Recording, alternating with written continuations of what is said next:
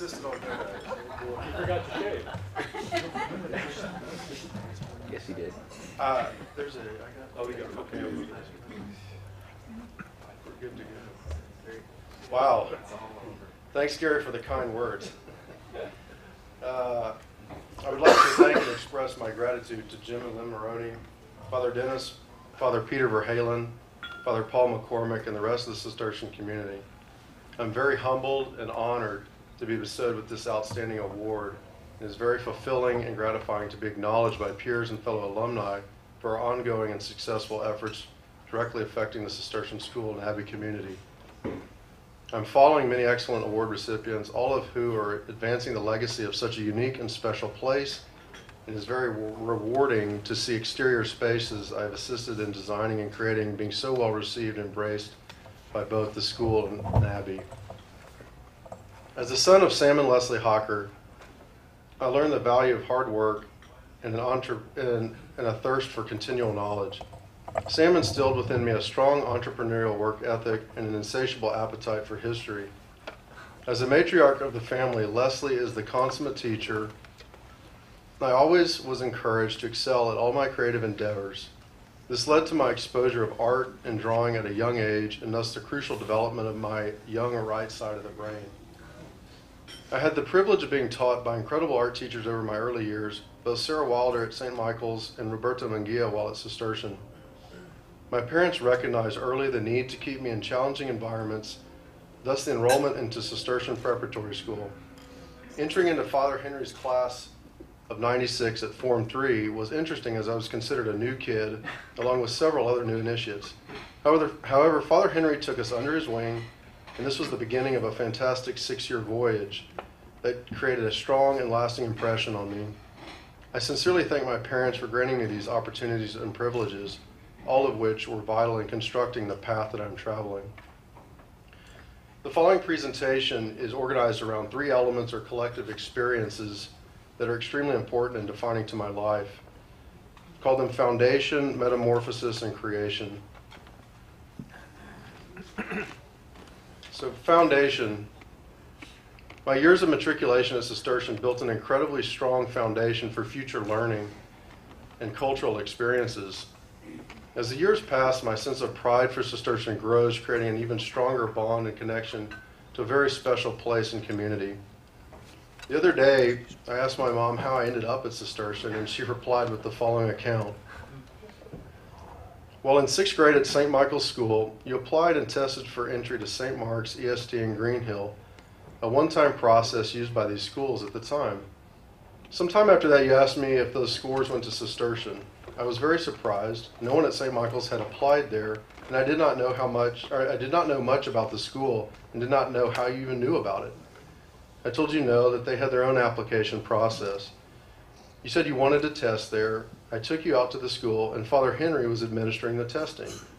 The first thing you said afterwards while getting into the car was, "I want to go to school here." We thought we should visit, and fortunately there was an open house. I was hosted by faculty while Sam and I went separately on our own. Upon meeting back together, we discovered we were all blown away by this remarkable school led by extraordinary educators and mentors. You interviewed with Father Peter, and fortunately we did not know 22 young men had applied for just 3 spots. You were admitted to Form 3, and Father Henry was your form master. It was divine guidance, and he and Cistercian had a profound effect on all of us. While at Cistercian, I had the opportunity to play football under the leadership of Coach Tom Hillary and Coach Steve McCarthy. I have extremely fond memories of both my on and off-field activities. Plenty of lighthearted banter with Coach McCarthy, camaraderie with fellow teammates, championship seasons. A particular foul-mouthed episode I had on the field during a game that ended with Coach Hillary grabbing my face mask and having a few stern words with me. Needless to say, I made up for my penalty out of strict fear of disappointing Tom Hillary. Our coaches always demanded the best of us. I will never forget a senior year conversation I had while visiting with Headmaster Father Bernard. I was in his office to review my college application process. He looked down at the transcripts and then said to me, "You're only applying to one school? Are you sure?"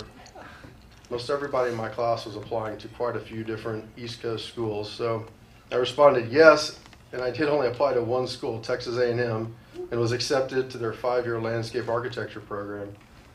I grew up working with plants in the outdoor environment. This strong association with plant material and building materials, plus an artistic talent, led to the pursuit of a degree in this field. I graduated from Texas A&M with my degree in landscape architecture. While attending this university, I spent 2 semesters studying design and architecture in Italy. These 2 memorable semesters fueled my fascination with how things are designed, constructed, and even deconstructed. Since graduation, I've had an insatiable appetite for designing, building, and learning. So, metamorphosis. My life experiences in the Tuscan region of Italy became my metamorphosis. I can honestly pinpoint the fall of 1999 as a transformative, life-altering event that expanded my horizons and infused me with a newfound zeal for life and affirmed my passion for design and construction.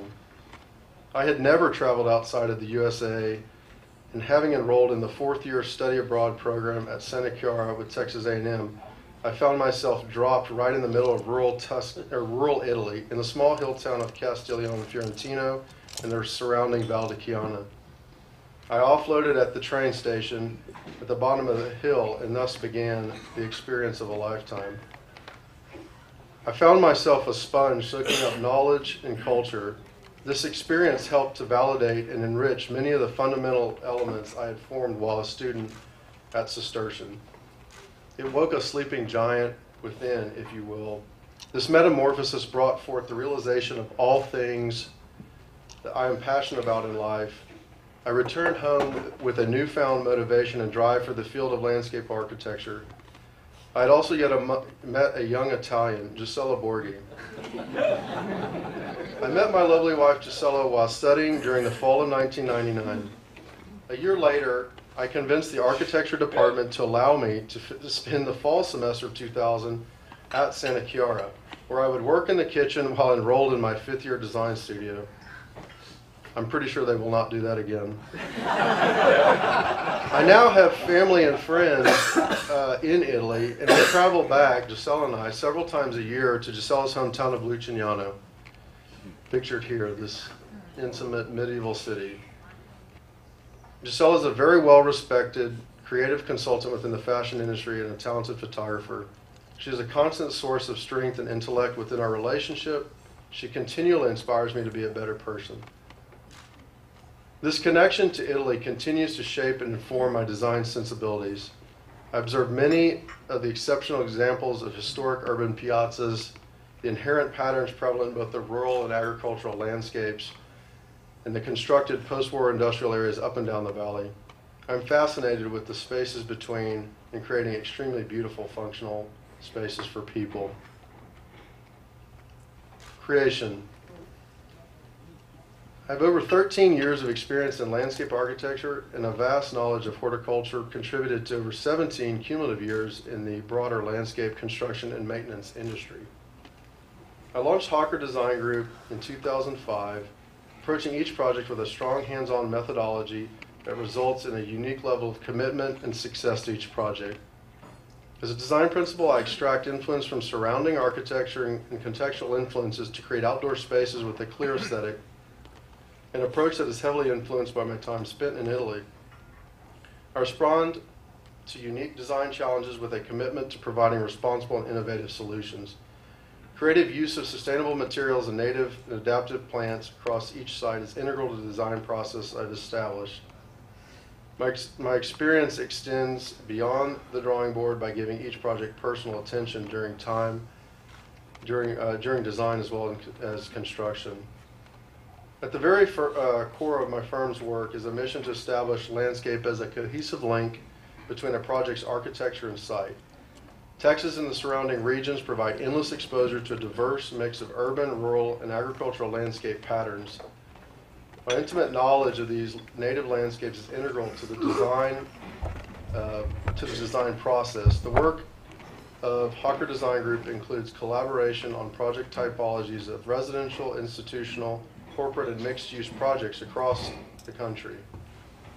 Whether a small urban residential terrace and garden or an urban infill mixed-use project, we approach each site and its unique characteristics with an openness to collaboration and design exploration. The work is anchored in connectivity to a region's ecology, natural geographic features, strong programmatic development, and an overarching desire to create beautiful, simple spaces that exhibit the art of restraint. My leadership and process has earned us accolades in national and international publications, as well as many design awards, including several national honor awards in a very short period of time since the firm's inception.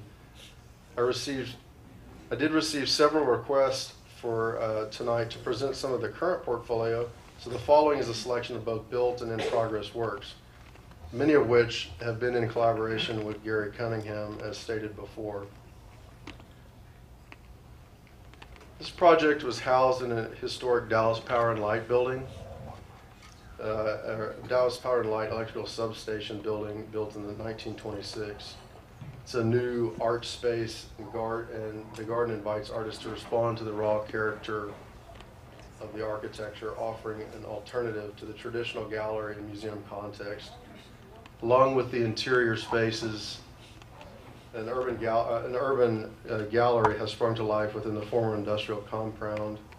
As with much of the architectural and interior design, the site became an exercise in reclamation and reuse. This was a small residential project that emphasized a desire by the client to master plan the site to enhance the landscape surrounding an existing house and incorporate a new studio into the space, both sided for vistas towards an adjacent pond. A set of bluestone steps descend down to this small little boardwalk that creates an overlook at the existing pond. Can we do that at Cistercian?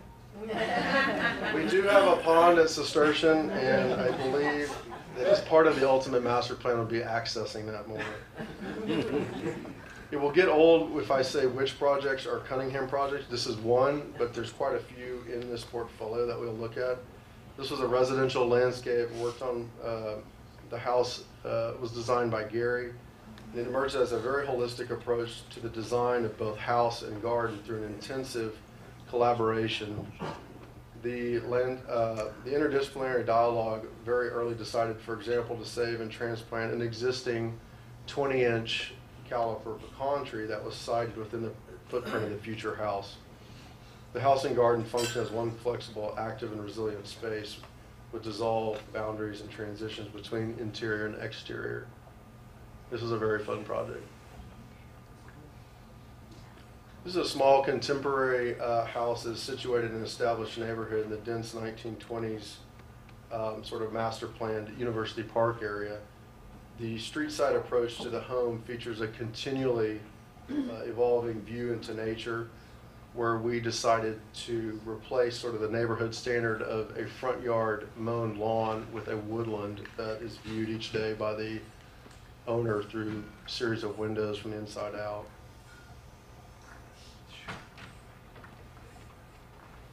This was a project that worked on with Gary as well, that received quite a few awards on multiple levels.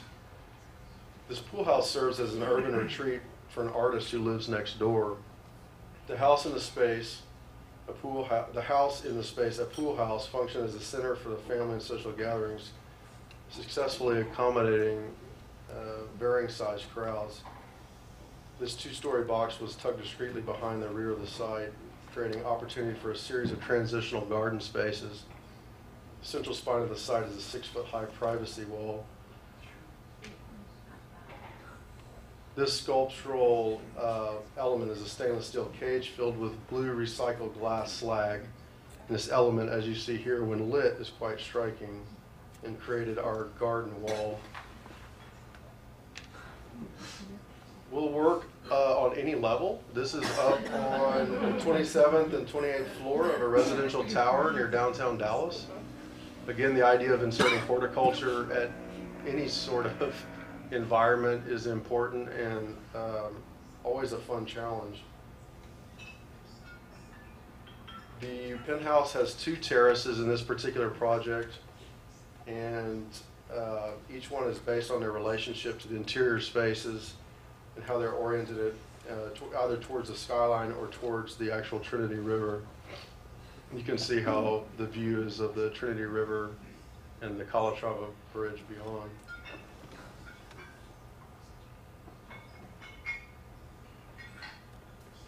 Another fun project with Gary. This urban renovation was a really interesting infill project on the western fringe of Fort Worth's vibrant downtown district. The design emphasizes the interstitial spaces between two early 20th century buildings, and the native grasses consistently animate the space along with the mesquite tree, which seems to be a common thread in quite a few of my projects. It was a fun project. Urban infill always has an interesting set of challenges. A project that was early in Gary's career and then redone finally I got an opportunity to get a hold of the exterior on this project. This was another DP&L building, and this one was transformed into a single residence and had a little bit more space than the one that we saw prior. Exterior is an urban experience, and it's located right near the Katy Trail. We use lots of buffalo grass, wildflowers, and groves of East Necklace trees. Along the western edge, you can see we created this boulder plinth that we're growing these high-rise live oaks out of that are acting as shading devices for the very tall windows that have a western exposure along the building there. And it became really an artful intervention, but very functional application. And then extended what we had started across the street over to the office with a very low maintenance landscape that consists primarily of boulder plinths fitted together.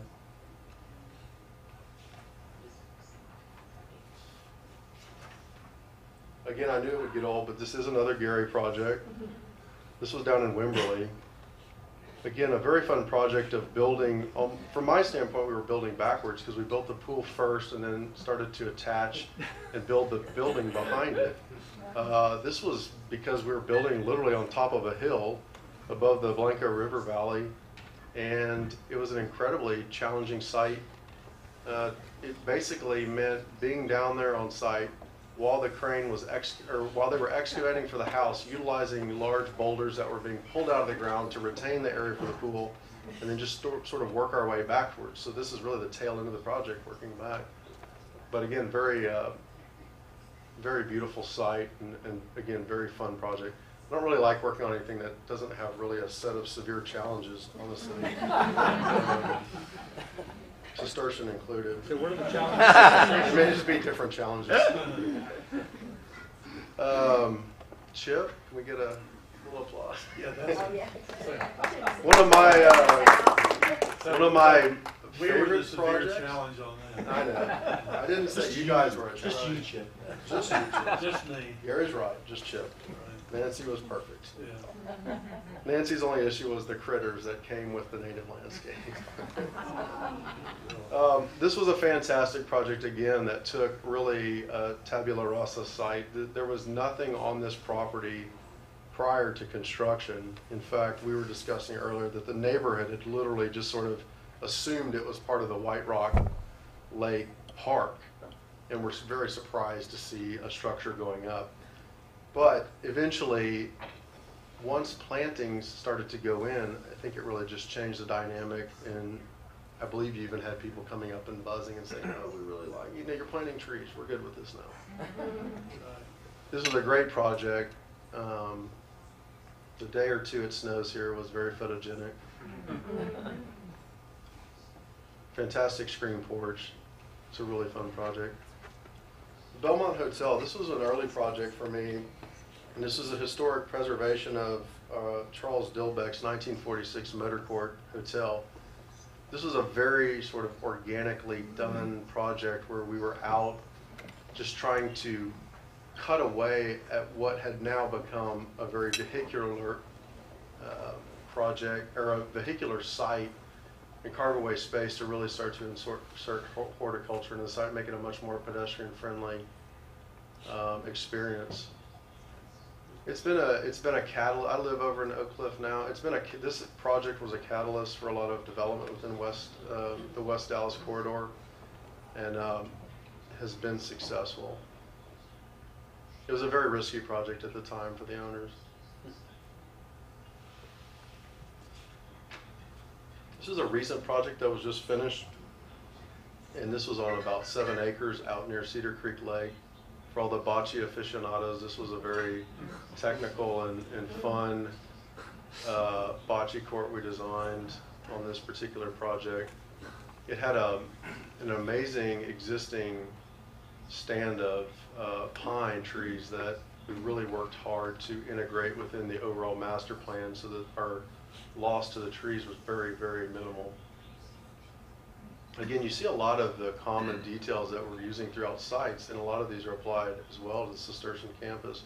Permeable paving, gravels, stone.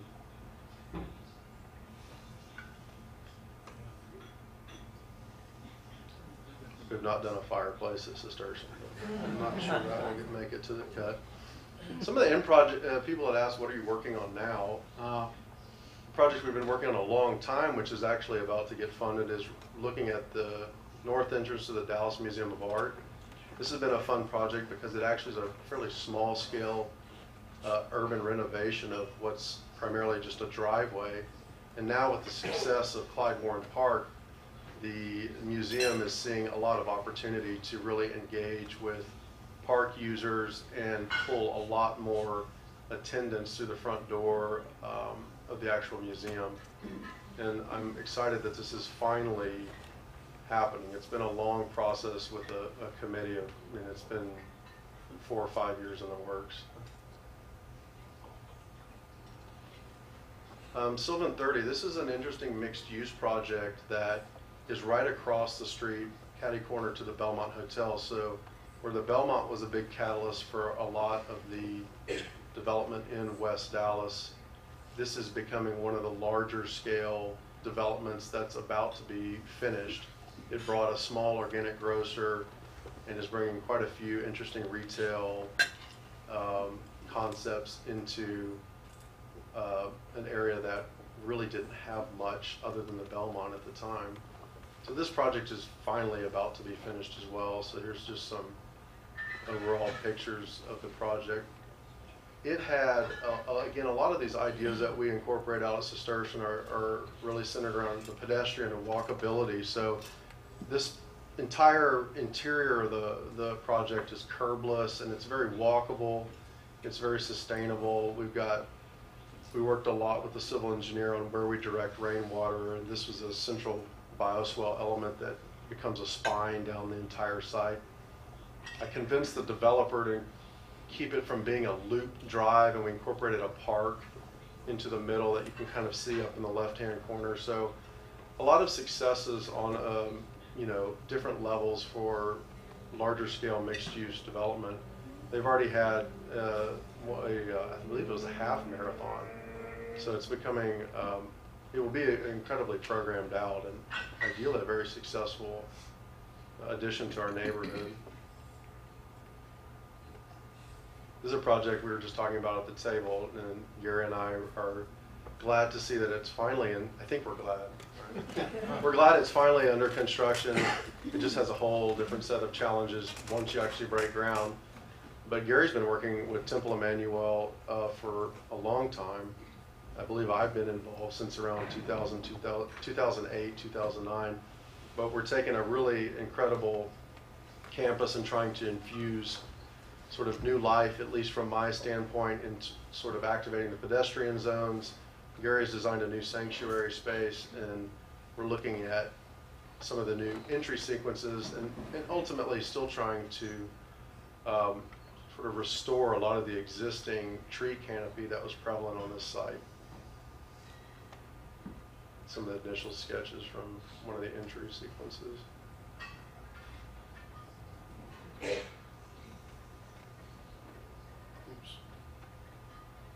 Another collaboration with Gary on a really cool project in Fort Worth that's about finished.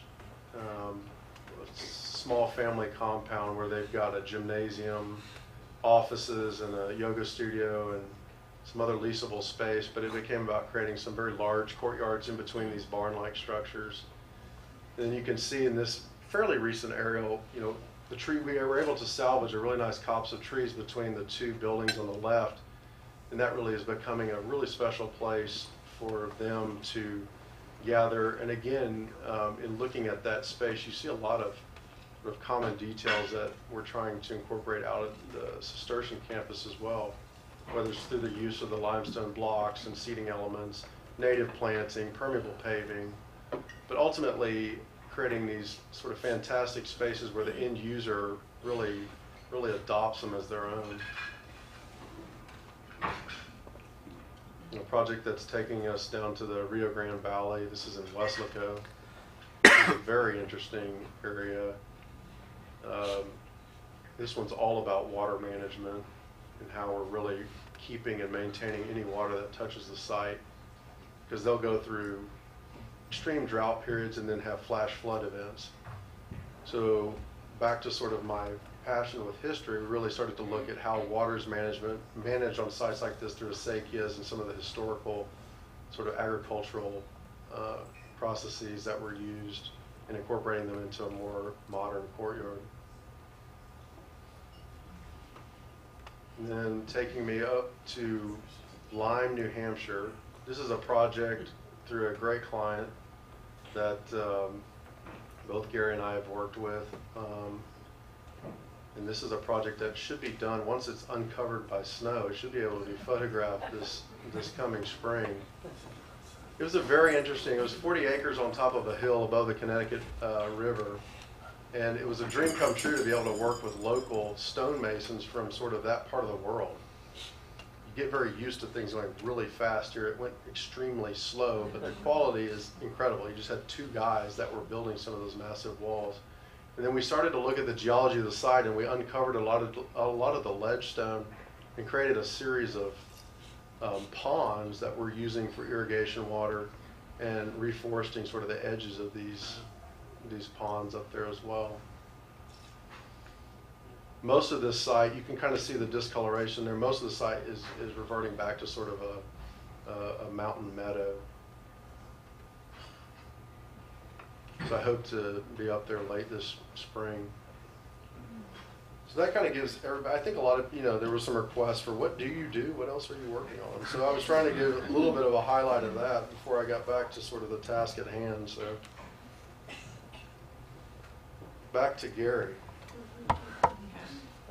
Gary and I have collaborated on many projects, which you saw quite a handful there. I could have added more, but it would have looked like, I don't know, that might have been a little strange. It would have been entirely Gary-centric.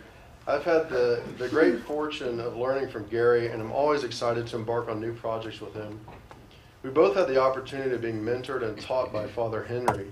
What an amazing testament to Father Henry's guidance and character, given the long list of students that Father Henry has championed into successful leadership roles within the Cistercian alumni community and beyond. I'm lucky to have formed a close relationship with Gary, and I'm proud to consider him a valuable mentor and colleague. Gary trusted me early with the opportunity of working on several of the projects, many of which you just saw during this presentation. Given this incredible opportunity, I've been able to learn and absorb the passion with which Gary brings to visionary projects. I've learned much from Gary's outstanding example. This trust allowed Gary to recruit me to a team of dedicated alumni that are helping to shape the future of not only the Cistercian campus and buildings, but the collective experience of the future students as well. Being a part of this process is extremely fulfilling for me, both as a professional and a former student. Gary, I sincerely thank you for all you have taught me, all that you continue to teach me, the opportunities you have provided, and for trusting me to be a part of this team. Father Peter has embraced the charge of creating a holistic and more sustainable campus. This passion has spread to the entire Cistercian community, and now Father Paul is championing this landscape vision at the school as well. Thank you both for being great collaborators. Cistercian Preparatory School is a very unique campus. The current 70 acres have been guarded and secured over the years by a very diligent group of alumni to ensure that the Cistercian community will have an enduring legacy of a most valuable commodity in our ever-changing urban world, land. The Cistercian School, Chapel, and Abbey are located among the rolling hills of Irving, Texas. Native and adapted plant material has been planned to replace non-native and invasive species throughout the entire campus. A monumental master planning effort is underway to create a more environmentally friendly and sustainable campus utilizing low water use and low maintenance plantings, along with regional stone and more permeable surface such as crust aggregate walkways and courtyards that you've seen throughout this presentation. These landscape approaches assist with active and passive learning opportunities and create a unique environment for the Cistercian community. Projects at Cistercian have consisted of many different scales, small to large, transforming spaces into beautiful and appropriate places for both students, faculty, and the larger Cistercian community. I want to continually be challenged with unique design opportunities. I want to utilize my talents to constantly push the design envelope and bring my designs into reality. The resulting synthesis of design and construction is one of the highest quality. I hope to never lose the constant curiosity of how things work or are put together. I'm very fortunate and privileged to be involved in a profession that I am passionate about. A quote attributed to Confucius that I find appropriate is, "Choose a job you love and you will never have to work a day in your life." Thank you again to Jim and Lynn Moroney and Cistercian. Good evening.